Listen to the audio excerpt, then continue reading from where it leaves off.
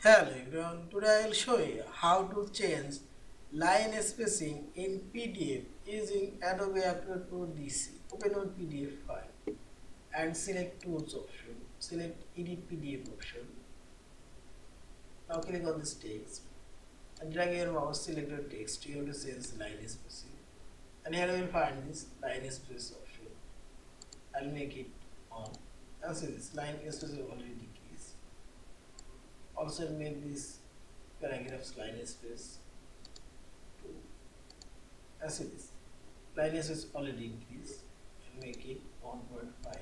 And see this. Also change this paragraph line space. Make it 1.5 and see this. We make it 1 and see. Yeah.